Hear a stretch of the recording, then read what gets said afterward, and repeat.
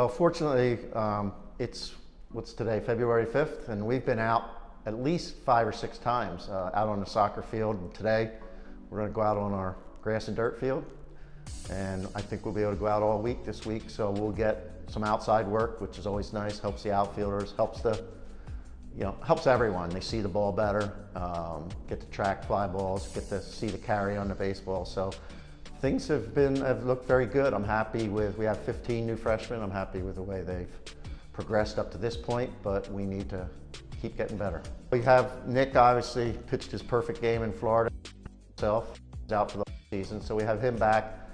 He's looking very good. Nick takes care of his body, works out regularly, stronger, and looks like he's going to have the velocity he showed in his second start down in Florida. So we thought, well, was it just because he was fresh? But he's showing that, so his velocity has ticked up, which is good, being a left-hander. And so he's looking pretty good. Evan Umlin, who has been our strike thrower, he's always working, always getting better. He looks good. And then we have a lot of, I think, 9 freshman pitchers, and about 4 or 5 of them have really improved since the fall. So that's very encouraging. They're throwing more strikes and they're gaining a little velocity, so we're happy about that. Right now, I think due to that, I think we will we need to get through the first half of the season and then get better, get experience, because a lot of those young guys are going to have to pitch. We think hopefully they'll develop, and hopefully we'll have any guys that are injured right now, we'll have them back in time. Marcus Williams, we moved him as an infielder. We moved him to first, and he played very well last year, so he'll be a senior this year. Luca Beccari, who's been our shortstop for 2.5 years, we flipped him with Luke Tone, who was our second baseman. So we have both of them back. Third base was an opening.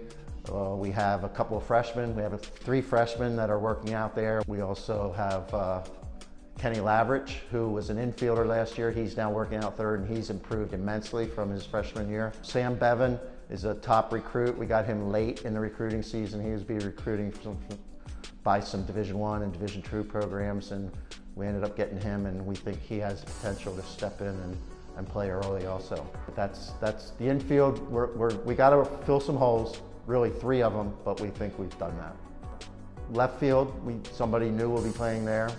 Kason Holland, David Chandler are 2 freshmen that have shown well in the fall and the off season. So we think they'll get some playing time. Nick Sampson, who was just incredible defensively and offensively. I think he hit the 3rd leading hitter as a freshman, but defensively just really great jumps. He manned center, he's back. And we ended up moving an infielder to the outfielder, Josh Minnick, who became our 4th cleanup hitter. He's improved and he's looking better defensively, and obviously he's a big help with the bat, so he'll be in right. Shane Cato was our DH, and we had a lot of guys started out as DH, and then we just settled in. Shane was going to be a 3rd baseman for us and had a chance to get time there, but he injured his arm, and he's just gotten cleared recently. So he's not in playing shape right now. Throwing will be an issue, so it looks like we thought that depending how our freshman did, we thought he would come in and have to play some 3rd base, but it looks like he'll probably be a DH only, and we have some other guys that we'll look at, and if they get hot, they may get some opportunities to fill in there also. Well, almost like every year, some guys have to step up. Now we have to have, for the beginning of the season, we have to have 2 freshmen step up and be starters. We have some of our relievers back. They need to do better than they did last year, and I'm hoping, and it's looking like they will, because we need a lot of things to go right. If they do what they're capable of, I think we'll be happy, but I think it's going to take some time. And so I think hopefully we're playing our best baseball the second half of the year, and we have our most complete team, and we have guys that aren't freshmen anymore because they got close to 40 games under their belt. So there's question marks more than there was in the past. Also an exciting time, guys are competing and they see that there's spots to be won. So competition is the best thing for a coach, for a team. Guys got to work hard every day and they got to show up every day. So we're hoping that that will turn into a strength for us. Conference continues to get better every year. There's been some new coaches come in that are doing a very good job. The recruiting is better.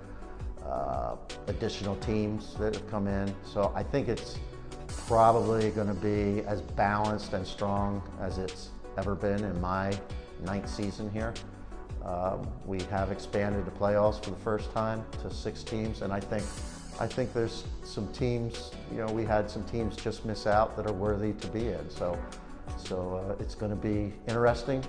You'll have to play a few more games in the playoffs. There'll be more teams, so it'll be exciting and just add to the great feeling of playoff baseball.